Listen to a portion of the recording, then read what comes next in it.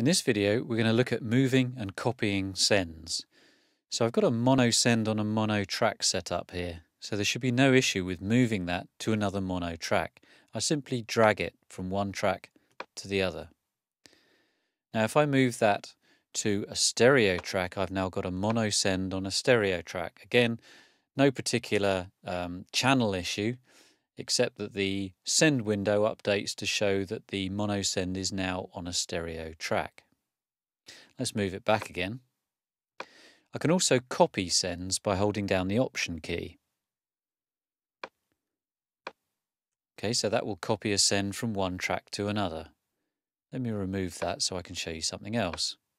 I'm going to set up a stereo send on a stereo track. Okay, now I can move that from stereo track to stereo track with no particular issue.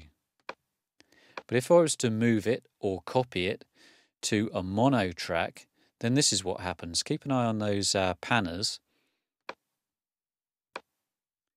Okay, the right-hand side has been dropped. The left-hand side has been retained.